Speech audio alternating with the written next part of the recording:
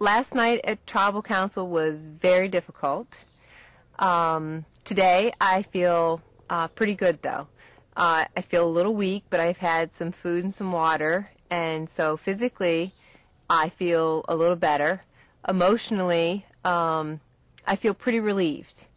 I'm sad that I'm out of the game because I really wanted to play, but I didn't want to play under the circumstances I was playing under. And I didn't want to go, but emotionally it was just a struggle, and so today I feel like a burden's been lifted. Tribal Council, I didn't expect that to happen last night, but Jeff asked me a question, and I had to tell him the truth. I mean, it was in my best interest to speak my truth, and I knew that it would offend Judd, and I knew in Judd's typical fashion he would explode, as he typically does, but I was being true to myself, I was being honest, I was being factual, and so I spoke the truth. When Jeff put out my torch, it was both sadness and relief. Sadness that the game was over for me, because it was a great almost 2 weeks. But it was a relief because the previous couple days had been horrible. So getting out of the very dysfunctional unit that I was working in, or tribe, it was a relief getting out of there. I am disappointed. I'd hoped the game would play out a little bit better than it did. I'm certainly ready to deal with some manipulators, but I wasn't ready to or anticipate dealing with someone like Judd. So I was disappointed in that. I was disappointed that I would have to battle like that in this game. I'm sure everybody knows someone like Judd, and you can take them in small doses, but when you're living, sleeping, breathing, and depending on each other for survival, someone like Judd is absolutely a bomb going off. Not to mention the fact you're dehydrated. I hadn't had food for 3 days. I had 3 orange slices a day. That's all I had had. So that kind of circumstances, living with someone like Judd, it's absolutely impossible.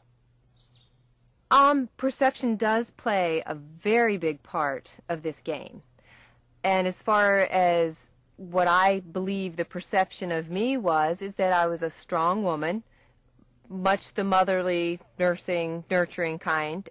But on the first day of the new tribe mix, it was within 2 hours that Judd was up there and talking with Jamie and Stephanie. So I have no doubt that I had no chance from the very beginning. I didn't have any confrontation on the first day of the mix, or even the second.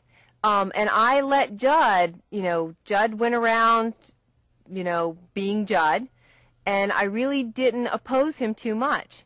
But we already knew that it was 5-3, and that we were marked. So it wasn't a matter of perception, it was a matter of numbers. They would have the majority as soon as Judd flipped over. So our days were numbered. My favorite part of the whole Survivor adventure was the first 2 days, the trek through the jungle. The trek through the jungle was incredible.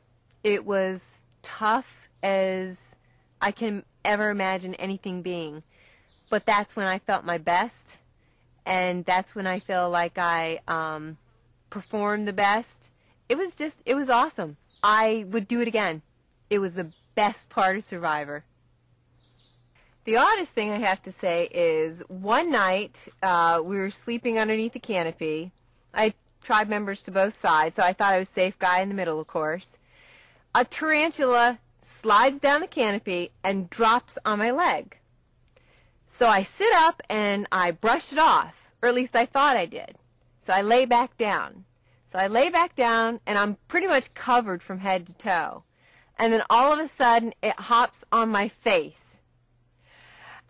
I jumped up, and I swatted it off as quickly as I could. And I yelled to the rest of the tribe, there's a spider in the tent. Well, of all the tribe members, Jamie, the biggest guy of all, flipped out, jumps up, sits up. They said, "Are you sure?" I said, "I'm sure there's a spider in the tent." Well, I thought I had flipped him off. What he did was he jumped to the top of my head.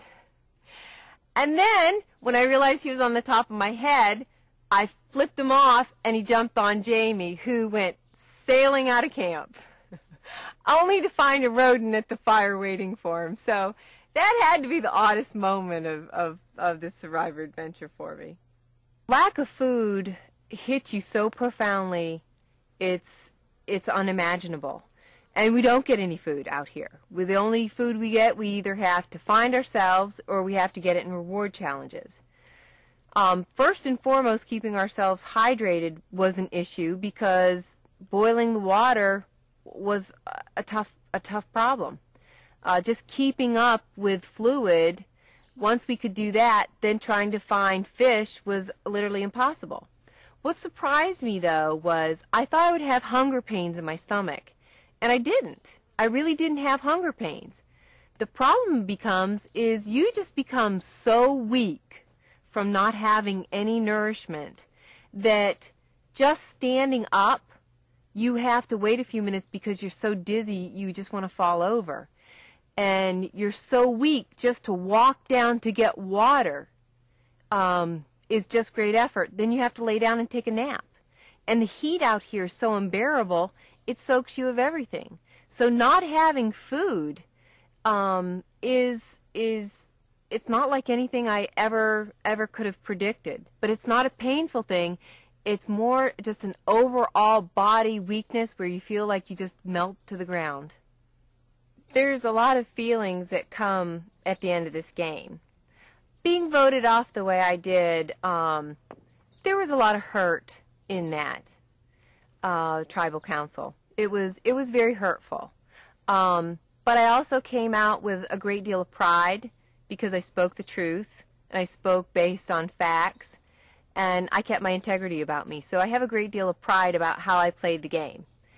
And it was an incredible, incredible adventure, and I learned so much about myself. So at the end of the game, I'm sorry the adventure is over, but I gained so much about myself and met so many wonderful people that I feel really good about it.